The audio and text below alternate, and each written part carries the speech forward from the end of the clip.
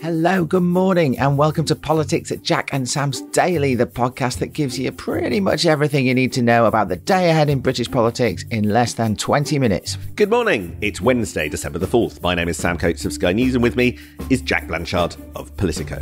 And after politicians of all stripes gathered in a Westminster hotel for the Spectator Parliamentarian of the Year to laugh with and at new editor Michael Gove, politics returns to its normal adversarial self today, centred around Prime Minister's questions. Split screen, I suspect, with the complete political collapse in South Korea, with a coup that lasted marginally longer than this podcast, preventing the president introducing martial law. Wonder if they had a timer. I can imagine the buzzer going off and him sort of giving up on the coup. It's a bitty day in Westminster daytime. As you say, PMQs will be the main thing. There's lots of other important but sort of unrelated stories around a big National Audit Office report on prisons overcrowding, which we're to talk about. The government's got an announcement on nationalising the railways. There's rumours about them nationalising British Steel as well. And there's a big summit going over in the EU that David Lammy is attending. But why don't you tell us a little bit about last night, given you went to this big Spectator Awards do? Are you hungover this morning, Sam? Absolutely not. Never. That doesn't happen. But I did think it was a completely fascinating moment in British politics. And you mentioned all the little itty-bitty things that are going on. Government basically letting us play today, choose your own adventure as to what political story you end up chasing today, because none of them are particularly better. But I sat there last night and wondered whether there isn't something slightly bigger staring us in the face. And that's the thing that I think is worth dwelling on this morning, and actually where we should start. These awards, I've never been invited to these awards because I'm not a salubrious enough part of the swamp. But Sam Coates, I imagine you've been going to the Spectator's Parliamentarian of the Year Awards since they were invented in 1741 or something. What is it basically? It's like a big dinner. It's a big drinking session, all the great and the good in there. We've got the whole spotted list in Playbook, our Playbook email this morning, and everyone seems to have been there except me. Just talk us through what actually happens, because I'm guessing most people listening to this podcast haven't had the pleasure of a big Westminster party like that. I mean, it's definitely a lot of fun, and I'm sorry that you weren't there to enjoy it. Oh, I'm not sorry, but carry on. I don't think the invitation will come next year in that case. And that's part of it. And in many ways, it's a sort of brilliant event. There's a proper range of politicians from across the political spectrum. So all credit to Katie Balls and team for getting Angela Rayner, Nigel Farage there in one room in Westminster, in a hotel on Whitehall. And there was a superb all singing, all dancing MC act by Michael Gove, who handed out a series of awards. And the belle of the ball, undoubtedly, was the sort of, not quite compere, but person who made the big keynote speech, which was Labour's Health Secretary, Wes Streeting. And how did Labour's Health Secretary do in the Tory lion's den that is the Spectator, Sam? I mean, one of the big takeaways from last night was Wes Streeting showed once again why I think he pretty much is the best front bench performer in British politics at the moment. Sorry, Keir, sorry, Kemi. He stood up in front of the Spectator crowd and just delivered a series of lines, more than anything else, aimed at his own side, which of course just went down brilliantly in the room. So he began by kind of summoning his best Tony Blair, declaring a new dawn has broken. And then, to slight jeers, we are the masters now. And then said that how after years where people like Sajid Javid and George Osborne have done the kind of speech that he was doing at this event, they finally invited a proper Tory to do the job, before hastily clarifying that was a joke, although some of the Labour Party might think that's a little bit close to the bone. He sort of did get the room going, and he picked up his machine gun and emptied it all over his own side and the cabinet that he sits in the front, and his own front bench. So he said that Kemi Badenoch, the new Tory leader, was repeating the mistakes of the past, mistakes that Labour made in opposition. He said the Tories were trashing their record in government, speaking to the membership, not the voters, and then added, if you carry on like this, you'll be Energy Secretary in 10 years. So Ooh. There's a dig at Ed Miliband. Brutal. And the fact that Angela Rayner was sitting in the very front row didn't stop him throwing shade on her. He said to the whole room, I am delighted to welcome the Deputy Prime Minister to this event. Sitting over there is Pat McFadden. And Angela Rayner made a huge play of bursting out laughing and showing how completely relaxed she was at this. I do slightly wonder what she thought privately. Is there a serious point to all this, Sam? I mean, these Westminster bashes, that can be a great laugh, but tell us something that you really learned there that means something to people. I mean, look, I thought there was something bigger going on, though. As we sort of sat there in a new location for this event, which is the super expensive ballroom of the new Raffles Hotel on Whitehall, and I thought this particularly as I watched first-time MP Nigel Farage pick up his award of Newcomer of the Year. Let me just sort of pan the camera out a bit to explain. If you read the Times this morning, there's quite an important column by Danny Finkelstein about the role of money in politics. And this is off the back of the rumoured possible £100 million donation by Elon Musk via one of his UK companies to Reform UK, which may or may not be coming down the track. Now, the point he's making is that in the past in Britain, we've always told ourselves that money plays a role, but quite a limited role in politics, largely because of the ban on political TV advertising and how we're not like America.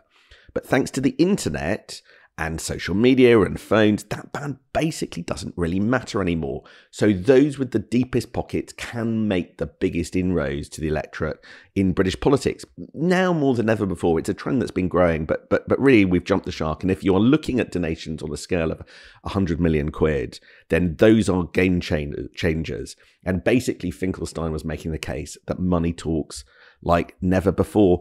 And that's kind of the link to last night, and you could see it sort of looking around the room, that there's a bit of a redrawing of the political map, sort of money talking more than ever before.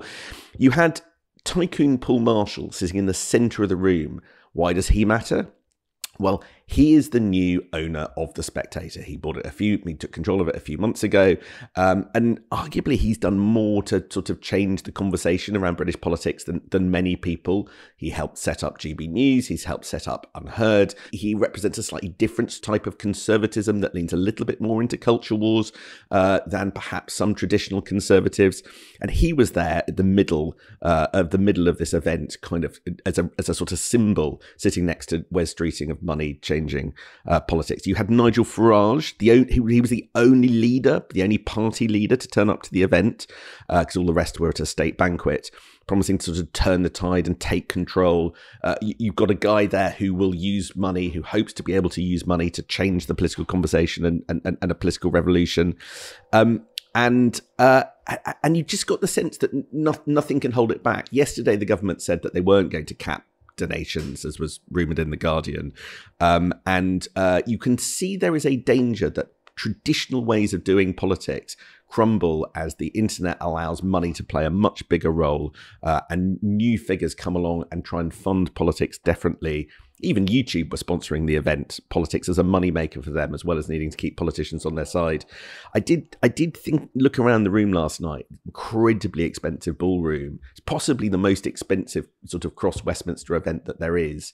And think, are we entering a new era of money being more important than it ever has been before? It's certainly true that, people have laughed at Nigel Farage in this country for a very long time for various reasons. And he has been proven, even if you don't agree with him on policy issues, he's been proven right in sort of testing the political weather time and time again. And he insists that reform is on the verge of doing something very big in this country.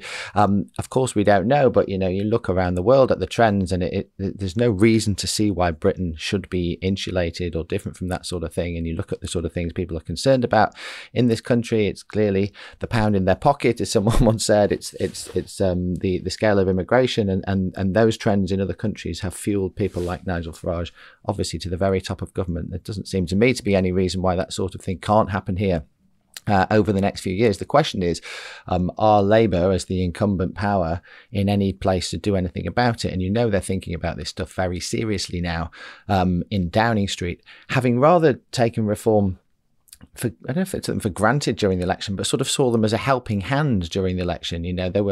I was speaking to my Politico colleague Tim Ross this week, who sort of wrote the book on the 2024 election, and he was recounting to me how when Nigel Farage and made that announcement during the election campaign, Sam, where he said he was going to re-enter the political fray and come back as leader of Reform, they were sort of cheering in Labour HQ, clenched fists and fist bumps, and, this is the moment that's going to win us the election. And of course it was, in a way, the short-term tactical gain for Labour was enormous. But you do wonder about the long-term damage that could be inflicted upon Labour by Nigel Farage now that he's got a foothold in Parliament, if these sorts of trends continue over the next few years. And you do have to wonder whether a sort of populist, TikTok-driven leader like Nigel Farage, whether Keir Starmer's the right sort of leader to be able to take that on in a world where personality really matters, where people are looking for someone who can defy incumbency and who can speak out against the man and the machine.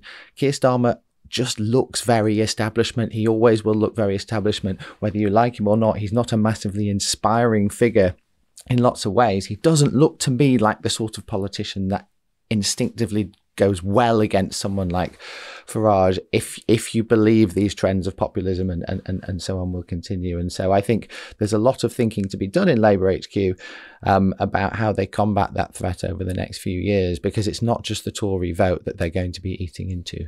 Absolutely. I mean, I watched last night, having also watched that film that I referred everybody to yesterday, brilliant film by Serena Barker Singh and Izzy Lossow, talking to young Reform voters who are all energized by social media, young men who are going in a different political direction to what we've ever seen before. So if you haven't watched that, do seek out that film about young men who back Reform. But you just have to look at other bits of our politics crumbling. And I do think, in the context of Nigel Farage, what happened yesterday in Wales is quite significant. The Conservative leader won a vote of no confidence, but then decided to step down. This is Andrew R.T. Davis. All sorts of cultural war issues have taken us to this point. I was quite struck by his quote on leaving. He told Matt Chorley that mutinous colleagues had made his life very difficult. Whilst I was offering a Welsh fry-up with an extra black pudding on the side, a certain amount of my colleagues wanted muesli and croissants. I mean, that's a hell of a quote. I love it. But it strikes me that whether it's Tory or whether it's Labour, the sort of culture war aspect of politics has a possibility of tearing them apart, whereas Reform seems to know where it's coming from on these sorts of issues. And that's a danger, that internal friction because of culture wars undermines established political parties. And that's exactly what Reform wants and needs to see. And if it's backed by big money, there is more of a chance of it getting there if old established parties start to crumble. And that's sort of what it feels like the Tories in Wales. And it was interesting to see Tim Montgomery, Sam, who the literal founder of Conservative Home website, literally dreamed up the big grassroots site for the Tories that's been their main sort of chatterbox place for the last 10 or maybe longer years, joining Reform yesterday and deciding he's had enough of the Conservatives.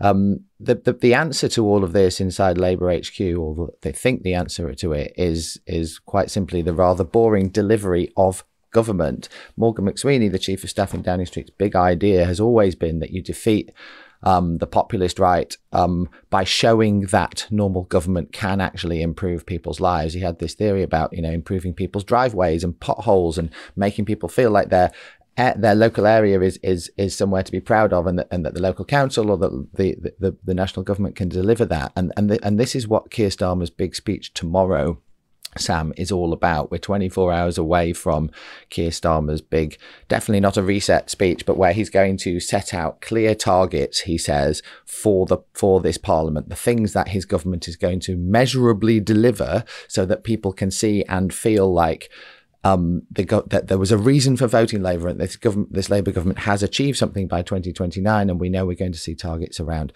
NHS waiting lists. We're expecting something on housing and so on. The question is that theory right? At first, I mean, A, can you actually do what you're saying you're going to do? Can you meet these targets?